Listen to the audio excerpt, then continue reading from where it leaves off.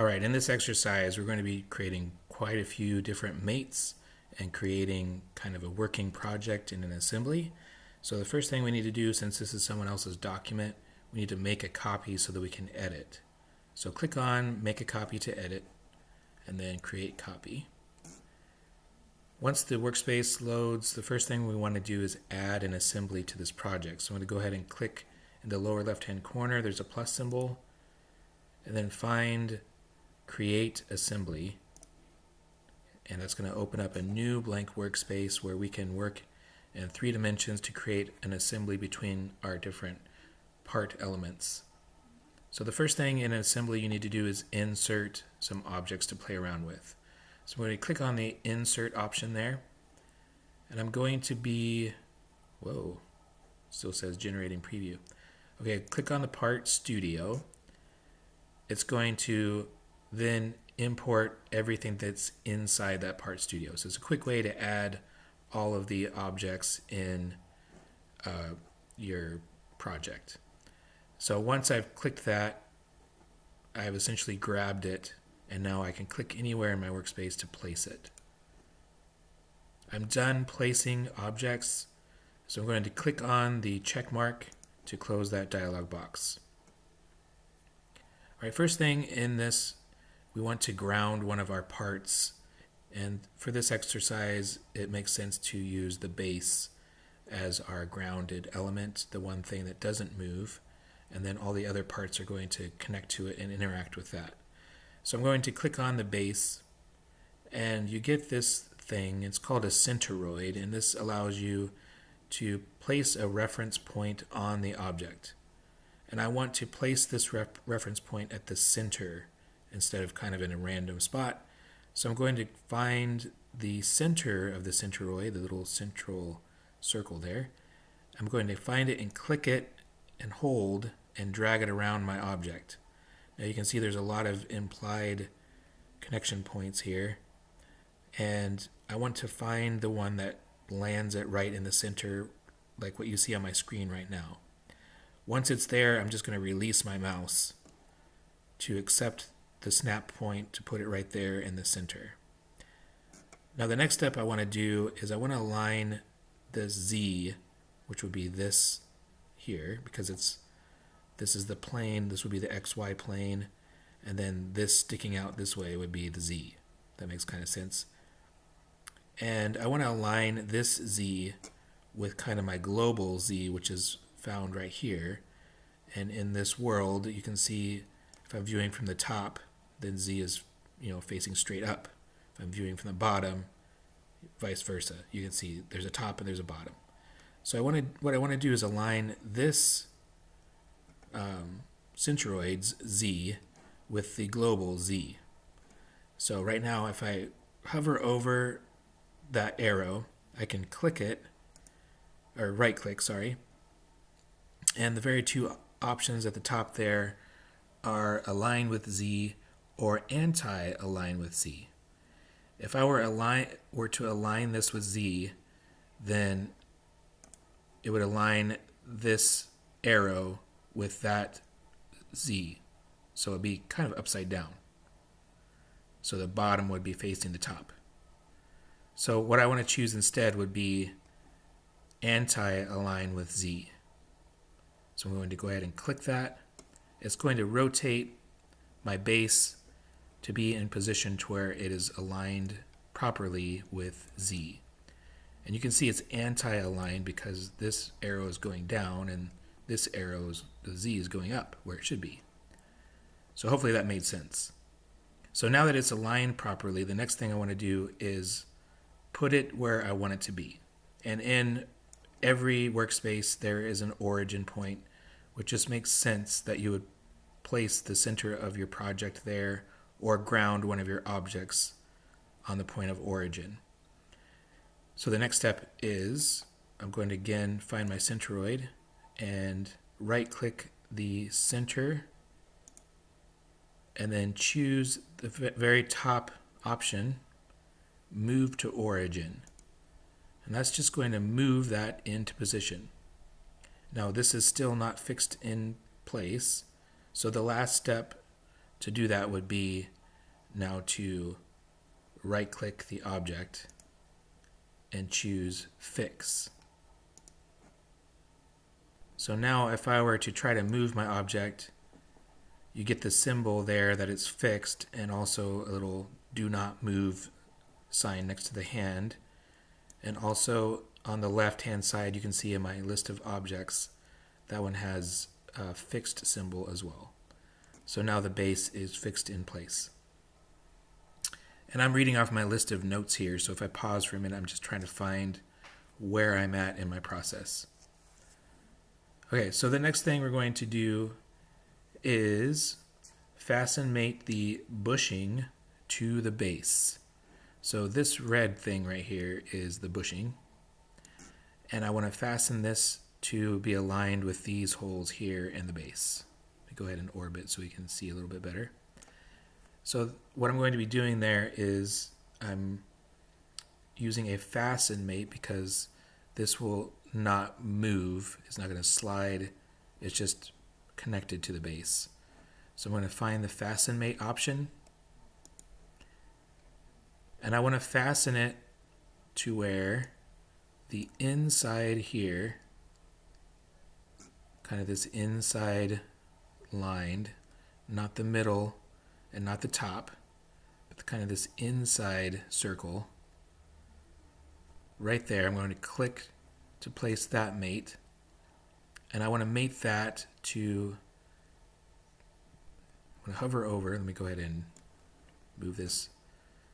I want it to be in the center of this surface here. So I'm going to hover over this and hold shift. That's going to allow me to move the point over. So I'm going to be on the same plane as this surface, but in the center of this hole. So I'm going to go ahead and click right there. All right, so now it has fastened it, but I need to reverse the primary axis. So that will flip the Z around to be the correct direction. So I'm going to go ahead and click the little arrow thing. It's going to flip the Z around. I'm going to orbit just to make sure it looks like it's in the right spot. And it certainly does look correct. So we're done with that step. So I'm going to go ahead and click the check mark to accept that.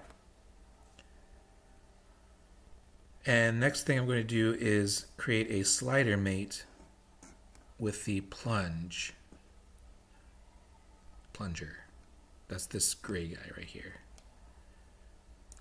And I want this to be a slider mate. So up here at the top, slider mate allows it to travel and linearly within a cylinder. So I'm going to go ahead and select this. And the mate connectors don't really matter. I mean, as far as where on the cylinder it's placed, because it's going to travel. So I'm going to just place it right here. Anywhere on the cylinder would be fine. Top, bottom, middle, doesn't matter. So I'm just going to place the mate somewhere on that cylinder. The next mate does somewhat matter, because if I were to create the cylindrical, no, it's a slider mate, not cylindrical. If I were to create this slider mate to the bushing, then if I were to delete the bushing, I would also be deleting that mate. So I'm not going to create that dependency. I'm going to go ahead and use something that should always be there, which would be the base. So I'm going to go ahead and use the same reference point that I did before. I'm just going to hold in Shift key on this surface and then find the center of that hole again and click to place it. So now you can see I have mated the plunger to the base, and now it's traveling in the direction that I want it to. So that's the relationship that we want to have. So I'm going to go ahead and click the check mark to accept that. All right, the next step in here is probably the most difficult concept to get. I'm going to go ahead and move this little bracket out of the way, and our handle is what makes everything move. So it's very important that we have this placed in the right spot and that all of the mates are correct. So the first thing I need to do is create a mate that will mate the center of these holes right here in the center to the center of this cylinder. So I'm going to go ahead and try to do that without what I know I need to do. So I'm going to try to do this to where I need to have a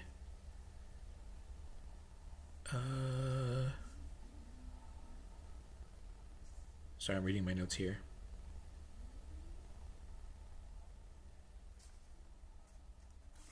Okay, just trying to figure out which mate we're trying to be doing. I think it's a revolute.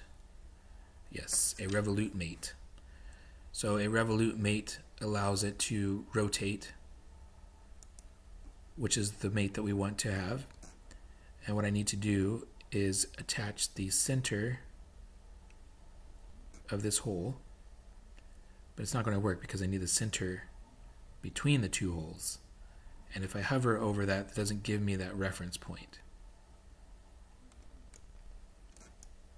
So what I need to do now is, these are implicit mates, and they work really well for most circumstances, but occasionally the mate does not exist.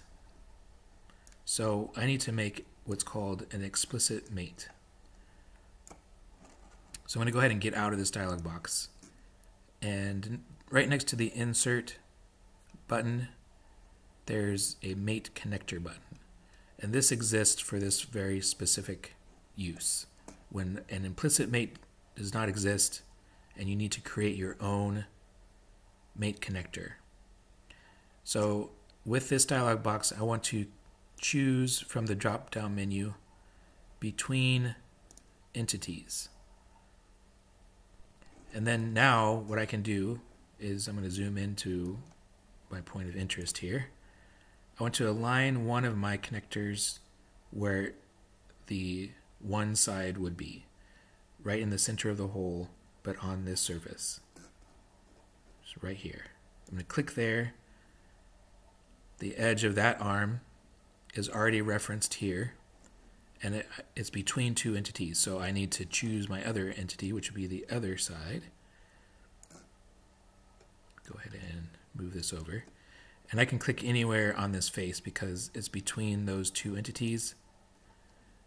So between that face and the other face, and I'm referencing the center of the circle. And now I have my mate connector right where I want it, right there. So now I can click the check mark, and I have created an explicit mate that just stays with that object. So now I can use that to create my revolute mate.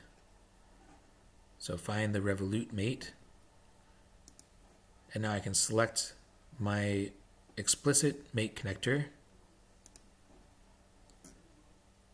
and then I'm going to find the spot on the base where it's supposed to connect. Let me find that spot, and if I hover over the cylinder, you can see there's very useful things here. There's a implicit mate on one end of the cylinder in the center, and then on the other end, and there's also a couple others. But that's really neat. So I hover over the surface of a cylinder. It gives me three very useful mate options, either end and the center. So I want to align the center, of course, with the center of the cylinder. I'm going to zoom out to see what we have here. Go ahead and orbit.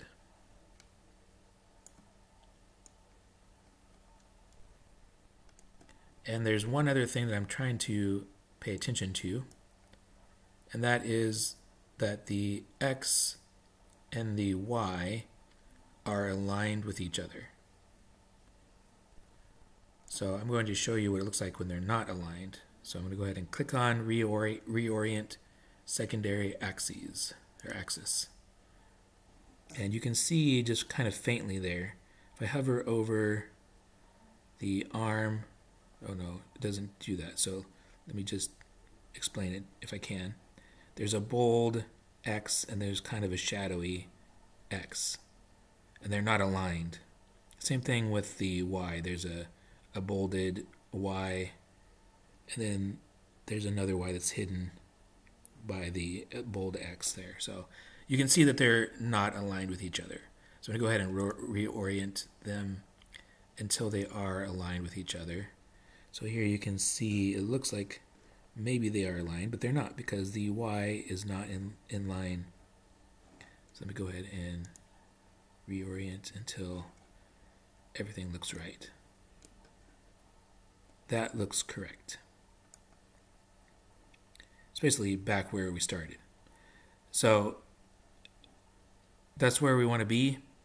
Make sure if you need to, you can change the secondary axis if you need to until it looks correct. Then press the check mark to accept it. Now we need to add our bracket. So where did our bracket go even? It's somewhere. We tossed it over to the side. There it is. All right, so on my notes, we are going to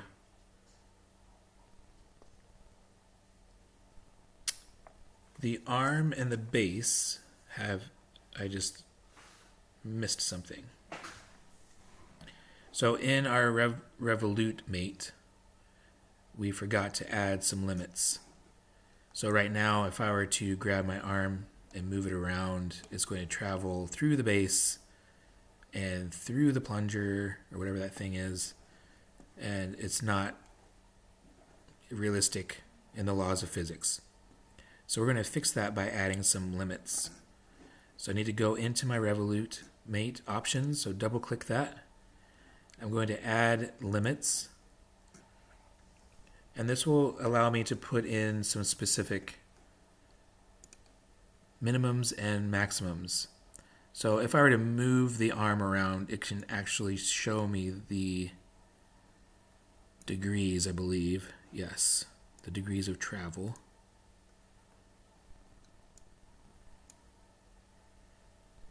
So as I move it, you can see the angle from the original spot. So we go past, it starts to go, so now this is 348 degrees. So the two numbers that I need to put in, I just got from this exercise. So for the minimum, we're going to type in 1.5 degrees. And then the maximum travel is going to be 86.5.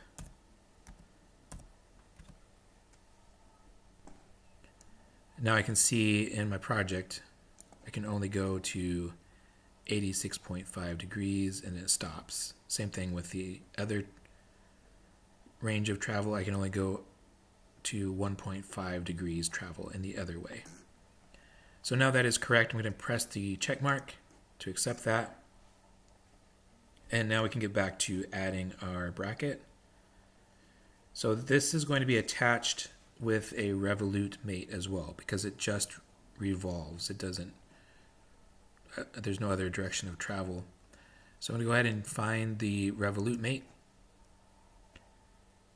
And I'm going to add it to the plunger first. So I'm going to find the center.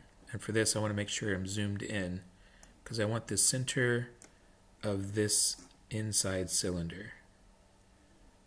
So if I hover over it, I get, it's kind of faint to see here.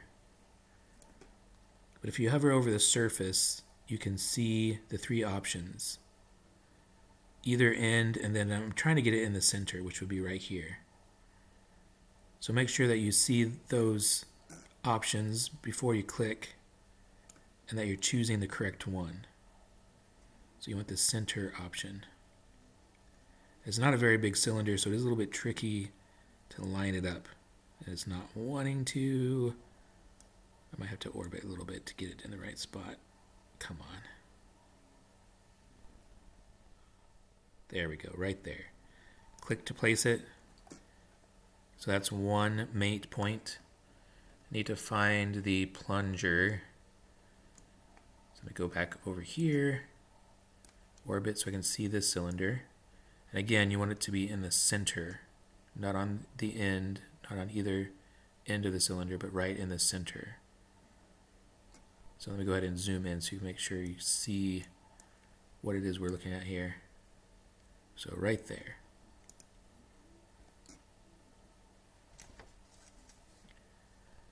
Alright, so since this is dependent on the plunger, and then the other end is going to be dependent on the handle, so we're going to just go ahead and accept this. And now I'm going to create the same mate, so a revolute mate. Find the center of the other hole here. So hover over that cylinder and try to again get the center option. This can be a little bit tricky. Oh, there, I caught it. There it is right there. And then attach it to this cylinder here. Okay, so again, when you're creating a mate, it ignores other connection points as you're creating it, but you can click the solve button to see how it's eventually supposed to look, and it will reconnect all the other connections. So I'm going to click solve, and it should attach all the different parts to where they're supposed to be. And now you can see the relationship between all those parts, and I'm going to go ahead and zoom out so we can kind of see how they interact with each other. We go ahead and click the check mark.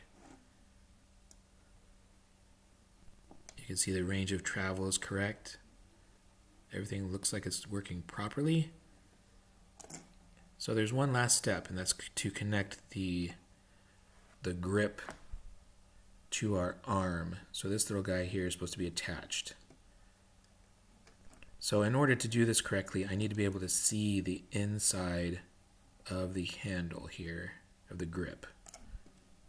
So I'm going to go ahead and choose in our options here, just below the view cube, there's another cube with a little arrow.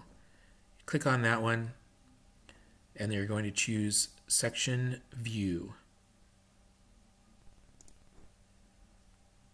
And then we want to choose the plane that is this handle here.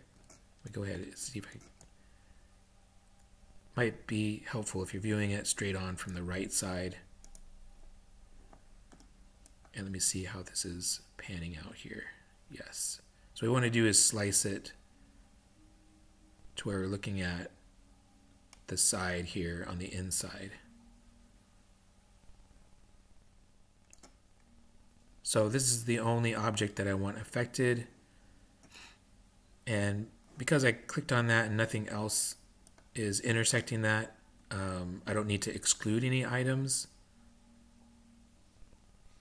But if there were other items that kind of disappeared because of this view, you can select items to exclude and then select items either here in the work area or over to the left. You can highlight all the other items that you don't want affected by that view. And then we click the check mark. So I can use this view now to create my last mate.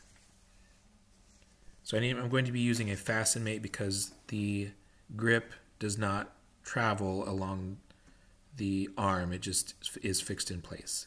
So we're going to find fasten mate, and I want to find the implicit mate right here. At the top of the handle there's a circular arc, so at the center of that is where I want to place my mate. So I have that right there. So that's the inside surface of my grip. So in relation to that, I would want that fastened to this side of my arm. So right here. So I'm going to go ahead and click. It's going to change, it's going to attach it there, and I can go ahead and orbit to see how that looks.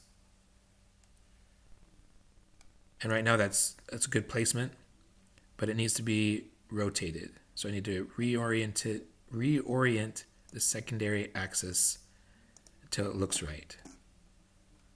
So I had to press it a few times, and now everything looks great.